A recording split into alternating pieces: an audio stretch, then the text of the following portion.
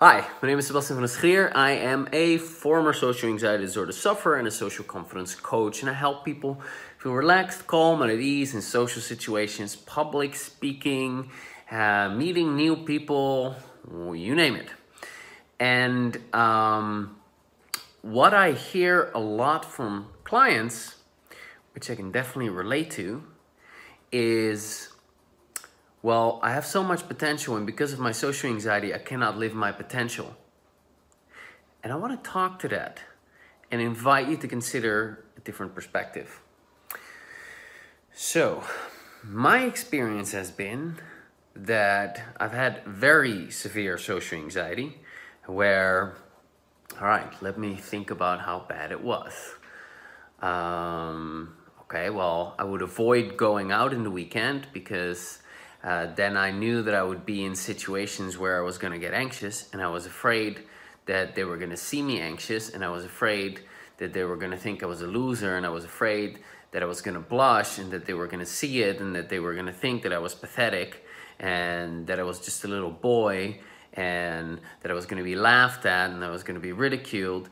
You know, those were common fears that I had, and so I was avoiding, going out, avoiding socializing. Things that were really difficult for me were like where I'd be the center of attention, or where I'd be in groups of more than two. But even just maintaining eye contact with someone was a problem, because I'd be like, well, they can see right through me. They can see my insecurity. They can, almost like they can see inside my soul. They can see all these things that I'm trying to hide, because I was trying to come across as this cool guy that had his act together, as many people do. We all try to put our best foot forward and to never let them see your sweat. It's actually part of the problem, but that's not what this is about. So, for me, it was a really big problem that affected everything, my whole life. And I thought about it from the moment I would wake up until I would, and I'd be worried about it in bed at night. So when I would wake up, I'd be worrying about the people that I would run into that day, and how I was going to behave. And just the thought of that would make me anxious. And, if they were going to mock me or make fun of me, and, how I would then freeze up and not be able to respond, even though I wanted to be cool and in the moment and have a quick, ready response, but I wouldn't. And, just, this freaking mind messing with me. And, my heart racing and a lump in my throat, and just having all these problems with myself. And it wasn't just the anxiety, actually. I also had all sorts of, insecurities, really deep, dark feelings, bizarre thoughts, shame, guilt feelings. And I had a lot more psychological problems than just the anxiety. And in the evening when I'd come home, I'd be worrying about things. Where's my life going? It's getting worse. What if I never overcome this? How can I ever get a girlfriend? What are people thinking of me? And, what can I do to escape this? And, like all of this doom thinking. I can't exactly remember what it was, but it's been a long time. But, it was just I spoke with a bit of consumption there. I hope that's on the camera. It'll be fun. Anyway, so I had a lot of trouble. A lot of trouble. But there's a good thing about that. And that is that it forced me to do a lot of inner work. I simply had no option. So while, when I was suffering from social anxiety at first, I didn't even know that I was suffering from social anxiety. I just knew that I was suffering, that it sucked, it was difficult, that I was feeling feelings I didn't want to feel, and I couldn't get away from it. I couldn't stop them. It was just happening to me. I had no control over it. When I first learned a bit about psychology and personal development, and that you have, that there are things happening inside of you, your inner psychology, that's responsible for the emotions that you're feeling, for the beliefs that you're having, for the problems, the emotional problems that you're dealing with. Now I got very motivated and very inspired because I'm like, I need to get out of this mess, or I will, you know, end up in, let's not even go there, but, you know, not a good place. So once I realized I could do something about the problems that I was having, now I was like, okay, I'm gonna do something about this, no matter what it takes. And this sounds really cheesy, but I even tattooed my hand with a little cross, and I did it myself with a, you know, with a needle, and to remind myself to keep going until I had the life that I wanted, and then some, you know? And so I started, you know, this whole path of personal development. You know, there's very little things these days that I haven't had a look at or even studied in depth.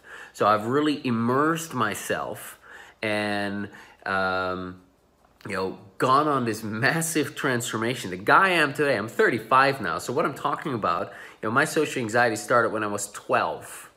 And, you know, what I'm talking about now, the period that I was referring to earlier, was around 16, 17, because that's when I really like started looking for solutions. And I first stumbled onto, like, there's a possible, I stumbled onto the information about my inner psychology, and then it became clear to me, oh wow, it's possible to make a change. I'm 35 now, so that's almost, I can do the math, that's almost 15 years, you know? So I've been at this for a long time. And if you look at the guy I am today, the man I am today, comparatively, I'm so different, you know? Not in who I am at my core, but my beliefs and my values and my thinking patterns and the emotions I experience on a day-to-day basis. Like, I'm happy. I enjoy my life. You know, I feel at ease around others. I enjoy connecting with others. It energizes me. I look forward to social situations. You know, I'm excited about, you know, dancing in public. Go figure. I mean, the thought of dancing, that already was something like, no way.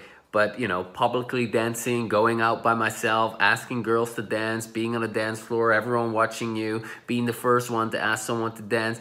All of that, I'm not saying this to brag, but it's just, it's effortless. This is not a cool thing I'm doing. It's just a normal thing. There's just no anxiety. And what happens when there's no anxiety, you just feel normal. You just feel relaxed. You just feel at ease. There's nothing special about it. What is not special is anxiety. It means that there's something off. It is a sign that there's something not right about your psychology. And that's the perspective I want you to start considering. So what I've done is I've taken the journey to overcoming my social anxiety so that now I'm able to live my potential. And so the complaint that I hear from a lot of people, well, because of this stupid social anxiety, I can't live my potential. Well, you're right. Because of your social anxiety, you cannot live your potential. But, you know, you're not just flick your finger gonna be able to live your potential. You need to work for it. You need to do the inner work to get to that place.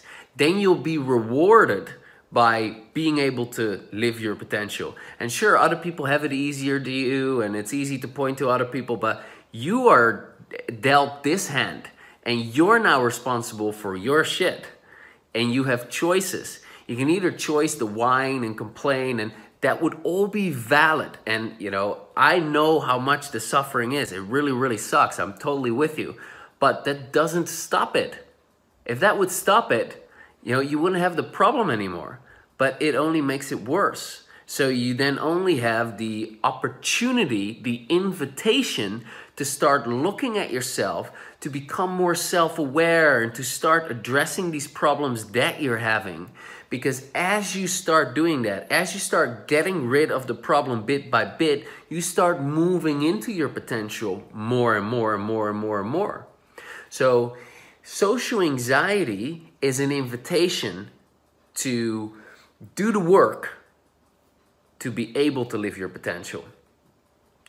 So do the work, man or girl. You know, that's my invitation to you. So yeah, this is a bit of a different perspective on it, but it is really true. This is what it is. Once you're not able to live your potential when you have social anxiety. It's just not going to happen. You're limited in so many ways.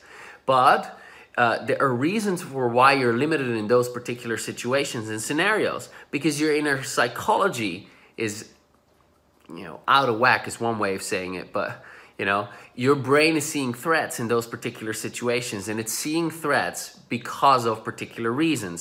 There are beliefs. So you might have belief, I'm not good enough, there's something wrong with me, people don't like me. Well, those beliefs you've learned from somewhere. You're not born with those. So you've had experiences that were very emotional, from which you made emotional meaning that has formed your beliefs that you're walking around with today, looking at the world. As a result of that, your brain is perceiving threats and it's giving you the alarm. These beliefs need to be addressed. These emotional wounds need to be healed. As you heal those emotional wounds, you become stronger. As you shift those beliefs, your perspective gets updated and you get to see the world as it actually is, instead of reliving the painful past, and then you're able to live your potential. So the amazing thing these days is that you can do the work, and when you start applying tapping to the right targets in the right way, you actually start making that progress, and you can do the work to get yourself to be able to live your potential. All right, on that high note, I'll leave you this week, and thanks for being here. You can subscribe here or there, wherever it is, and I release videos like this every week. Hope this has been helpful. Let me know your insights or thoughts in the comments below, and I'll talk to you next Tuesday for another episode of Testimonials Tuesdays. All right, bye for now.